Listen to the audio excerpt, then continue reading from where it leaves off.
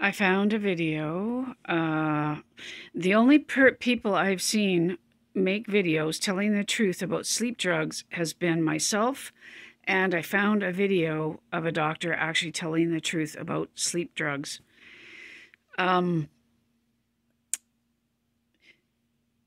People out there are chasing the next pill that's gonna fix them, right?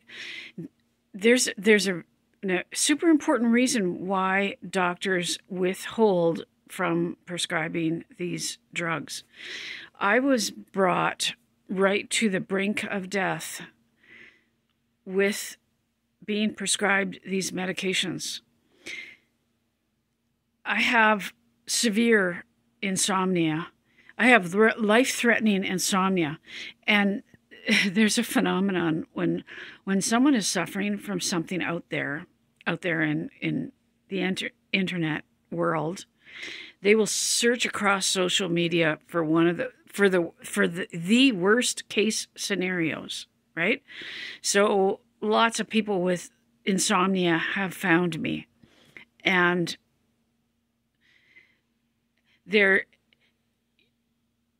I try to stay away from the insomnia community because people have this misconception that they're chasing the next drug. They're looking for the next powerful drug.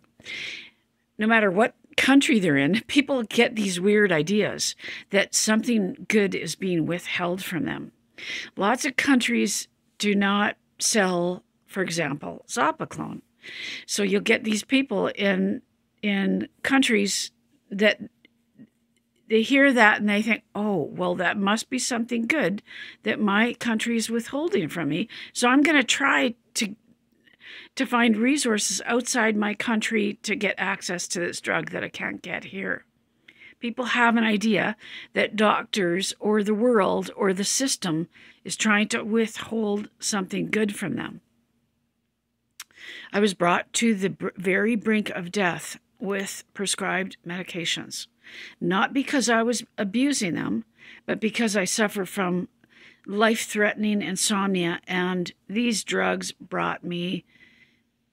were harming me in many ways. And so far, the only people I've seen tell the truth about what these medications can actually do to you are myself, and I'll put a link in the comments of this video. People go to their doctors with insomnia. They're begging for sleeping pills. They want more. They think more is going to do them better. These drugs are not supposed to be prescribed long-term for good reason, because they can start to work against you. They literally, like, for example, clonazepam that I was being prescribed and Zopiclone. What these drugs can literally do to you, they can start to reduce literally, you're taking a sleeping pill. They can start to reduce the overall time asleep. They can reduce the time that you're spent in REM sleep and deep sleep and restorative sleep. They can worsen undiagnosed sleep apnea. I believe they can probably cause sleep apnea, but that hasn't been proven yet. They can, had severe sleepwalking and severe sleep eating for 4 decades from being prescribed sleep medications. So my brain was being disrupted, like, in countless ways. I was brought to the very brink of death. I had been sleeping 3 hours a night for years. This brought me to the point where I was only sleeping 1 hour a night or 2 hours every 24 hours. I was literally brought to the brink of death or suicide. I was stopping breathing nonstop at night with severe sleep apnea. I was sleepwalking, sleep eating, struggling to breathe, respiratory depression, retaining carbon dioxide, low oxygen, critically sleep deprived and suicidal, and nobody could tell what was happening. Nobody wanted to deprescribe. Nobody could diagnose anything.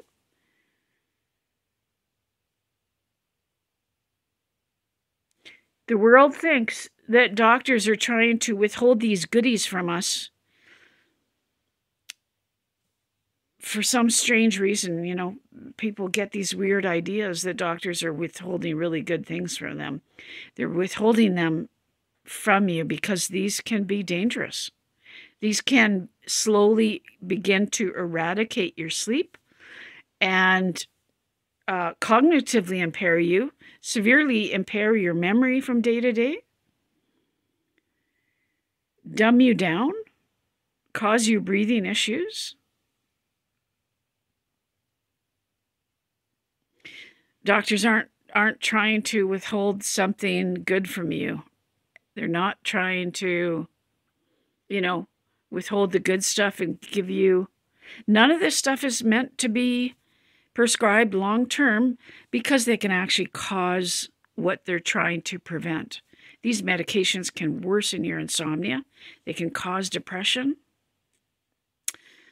So I'm amazed to see this doctor below. I'm proud of this doctor for speaking about this. She puts a spin on it to make it sound like the patient's doing the wrong thing, which is not necessarily true at all. The patients don't have access to high doses of these to abuse them unless they're manipulating doctors, but doctors are often overprescribing these medications. But I do appreciate, she's a good doctor. I appreciate her putting this information. She put a negative spin on the patient, which I think she put a negative spin on the patient, but kudos to her for exposing this information.